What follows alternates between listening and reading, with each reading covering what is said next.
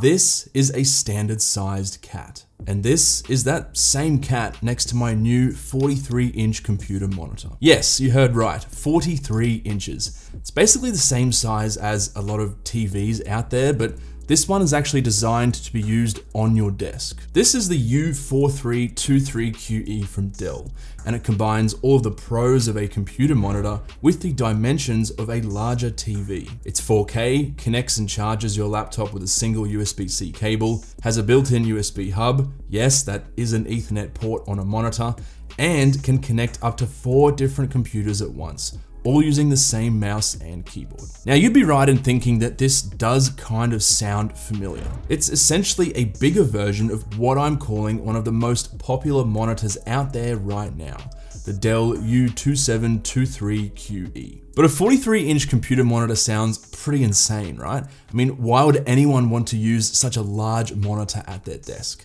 Is bigger always better? Or is how you use it more important instead? Well, let's take a look. Now, using a huge screen at a desk isn't a new concept. In fact, it's been gaining popularity over the years, particularly with OLED TV screens, as OLED technology was unavailable in smaller computer monitors until very recently. Now, the problem with using a TV screen as a computer monitor is pretty obvious. TVs are usually designed for watching movies in a living room, not sitting close and writing emails on it. You don't get any adjustability, there's usually limited ports, color accuracy isn't great, and features like a KVM switch or USB-C functionality simply don't exist. So this begs the question, why? Why do some manufacturers out there think that there is a market for a 43-inch computer monitor? The answer is actually kind of straightforward, really. There are some people out there with some pretty extreme multi-monitor setups. Stock market traders or analysts, hardcore multitaskers with 10 different Excel spreadsheets open at once, or simply running multiple computers simultaneously. A large screen that allows you to break up its screen real estate into 4 separate quadrants kind of eliminates the need for a multi-monitor setup, but I'll touch more on this a little bit later on. Alternatively, maybe you just love having a ton of screen space, especially if you set the scaling to native 4K. Maybe your desk setup is in your bedroom and you also watch movies on the monitor when laying in bed and like the bigger size. Basically, there's a lot of reasons why someone would go out and buy a 43-inch computer monitor. So I went out and purchased my own one to test it out, and so I could give you my honest opinion on it after using it for 30 days.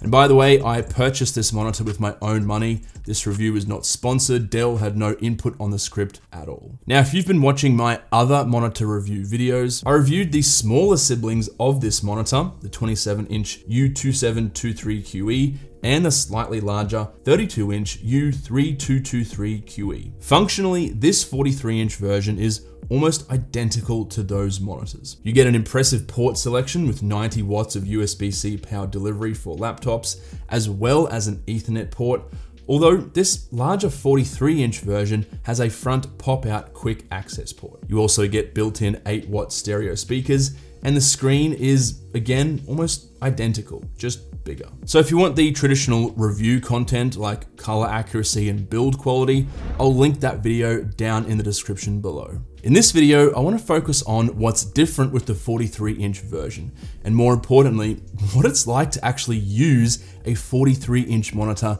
at your desk, and some of the associated pros and cons. But before that, a quick word from the sponsor of this section of the video. The Soundcore X600 from Anker is a premium high-end portable speaker. With a powerful 50-watt output, you can enjoy your music at any volume, distortion-free, and without sacrificing audio quality. And there's plenty of quality. The X600 features a whopping 3 amplifiers and 5 drivers, and paired with the self-developed spatial audio algorithm, can decode any stereo sound into 3 channels for the ultimate room-filling immersive experience. Just take a listen to the difference spatial audio makes when I turn it on.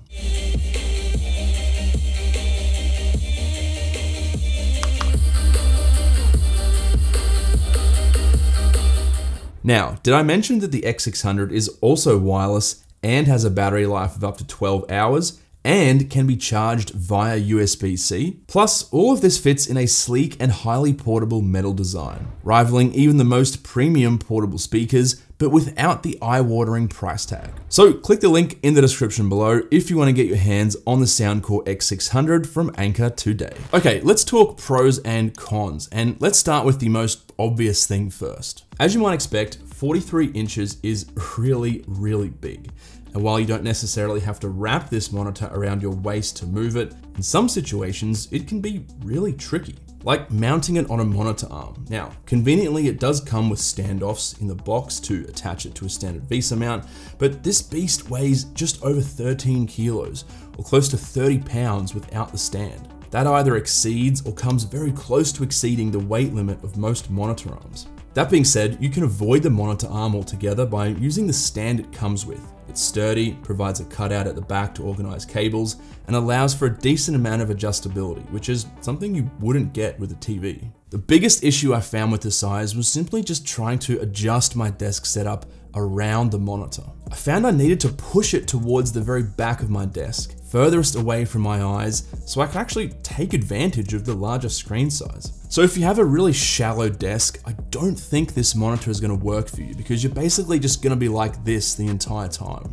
Also note that the most ergonomic way to position a monitor is to have the top bezel about level with your eye line. So if you're particularly short or particularly tall, you might have some issues. If you can deal with the shortcomings I've listed so far, the trade-off, and indeed the main selling point of this monitor, is a vastly increased workspace area. There's just so much room for productivity. And there are advantages to having all of your windows right in front of you and not split between separate monitors. For one, you eliminate that bezel right in the middle and can arrange your secondary windows neatly around the center of your gaze, meaning you don't have to move your head as much. Or I can easily fit 4 almost full-sized windows on the screen at once. And unlike other smaller sized monitors, like a 32-inch for example, they didn't feel too small, and I never found myself temporarily resizing certain windows to make them larger while I was actively working within them. And you can quickly resize or snap these windows yourself within macOS or Windows using tools like Magnet or Fancy Zones. Alternatively, you can use internal multi-stream transport technology, or IMST, to turn your single monitor into effectively 4 separate monitors when using a Windows PC. No external software or DisplayPort splitter needed. And yes, this is only possible on Windows at the time of recording this video, not macOS. There's also an auto KVM switch built in, which means you can use the same mouse and keyboard to connect up to 4 different computers, as long as they're all connected to the monitor.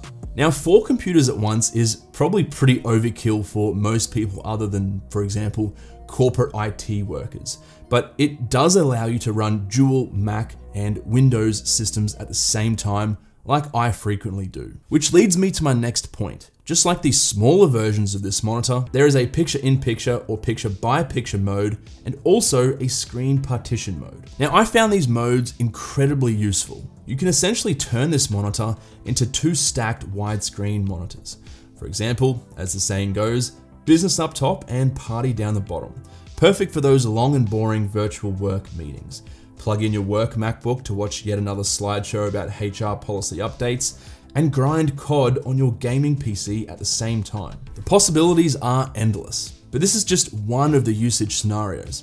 Like I mentioned previously, I run both macOS and Windows systems side by side, and it works perfectly here. There's just so much flexibility, and unlike a 27-inch or a 32-inch screen, 43 inches gives you plenty of screen real estate to play around with multiple computers. Anyway, getting back to the sheer amount of screen real estate you get, once you get past the initial wow factor, some cracks do begin to show. Just like this Dell monitor, most TVs these days have a 4K resolution, and when you're sitting on a couch several meters away, it looks great. But if you get up and stand an arm's length away, not so much.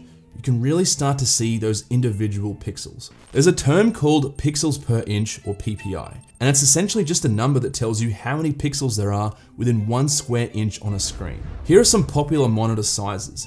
27-inch monitors with a 4K resolution have a fairly good PPI of around 163, text is nice and crisp, operating system UI elements look sharp, and images just look so much better compared to, say, a lower resolution like 1440p. If you bump that size up to 32 inches and then 43 inches, at the same 4K resolution, you can see a huge change. The larger sizes have the same amount of pixels as the smaller 27-inch monitor, but they're just way more spread out with more distance between each individual pixel. And this results in a fairly noticeable decrease in image quality, especially if you're used to a really high PPI like the Retina screen on your MacBook, for example.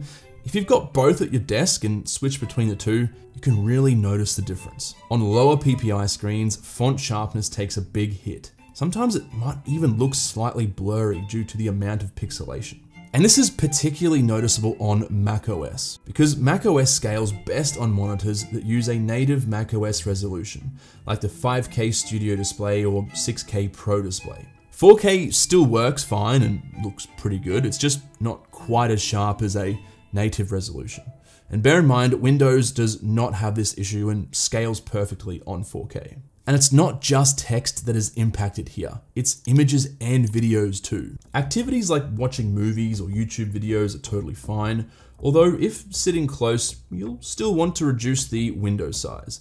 But when it comes to other tasks, you may struggle a bit depending what it is. For example, editing photos. I recently went on a trip to Japan and was able to take some really cool shots. Now I was using a Sony a7C, which only has a 22 megapixel sensor, which isn't huge, but still allows for some moderate cropping or zooming before seeing too much quality loss. Now, editing photos, or for that matter, doing anything creative on this monitor is incredible, simply due to the amount of screen real estate you get access to. Not to mention the color accuracy is extremely good, but see my previous review on the Dell 2023 Ultra Sharp lineup for more on that. But when zooming into these photos when editing in Lightroom to see if I was in focus or not, I sometimes struggle to distinguish between if I'd zoomed in too far and it was the actual photo that was blurry, or simply the pixelation of a 4K resolution spread out over 43 inches. Now, obviously, if you're doing these tasks professionally, you'll have a more suitable monitor, or potentially even just use the Retina screen on your MacBook,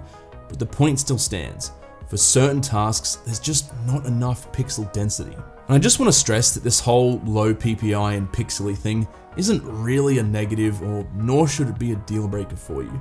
It's kind of like buying a large car and not being able to park it in a small car park. It's kind of par for the course, right? I just wanted to spend some time discussing it because, at least for me personally, it was the biggest deciding factor of whether or not I liked this monitor or not. Now, moving on to gaming, I know that no one is going to purchase this monitor with the express purpose of gaming. I mean, it only has a 60 Hz refresh rate, it's 4K, so you'll likely need a beefy GPU to push all those frames, and the response time, although actually really good for a monitor in this category, is still higher than I'd like it to be. But if you can sit back a bit and actually put a bit of distance between your eyes and the monitor, it's kind of enjoyable. Competitive FPS shooters like COD, CSGO, or Valorant, for example, are definitely not recommended. But for more relaxed games, particularly single player games, I didn't have any complaints. But Liam, what about pricing? Well, it currently retails on the Dell US website for about $1,300 US. However, there is currently a sale making the price about $1,045. And these sales are pretty frequent for Dell monitors. I mean, you'll get it not only on the Dell website itself,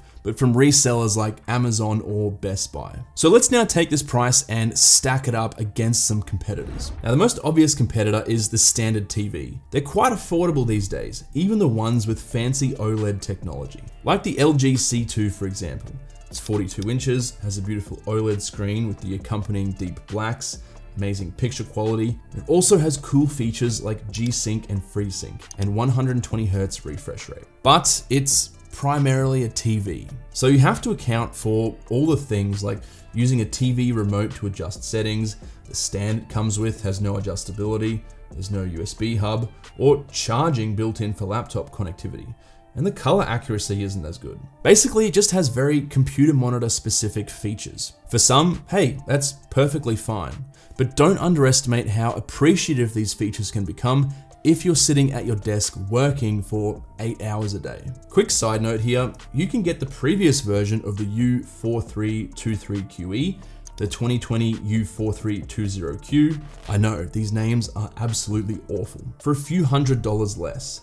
but just know that there are a few differences between the two models, mainly color accuracy, port selection, and design. I go over these differences in my video on the smaller 27 and 32-inch versions if you're interested. But yeah, overall, I think this is a really solid monitor for someone wanting 43 inches of screen real estate on their desk. Its computer monitor specific features make it much more of an attractive choice over just buying a cheap 4K TV instead. But as I mentioned previously, you really need to decide if going bigger is worth the trade-offs, which are mainly the reduced PPI or pixels per inch, which has a pretty big impact on things like text sharpness, and just the sheer size of the thing. Like, are you actually going to fill up all 43 inches with different windows and content and Excel spreadsheets? Just something to think about. But apart from that, I think it's a really solid monitor. Anyway, hopefully you enjoyed this review. If you are interested in picking up one of these monitors and you have any questions, let me know down below. But apart from that, I will catch you in the next one.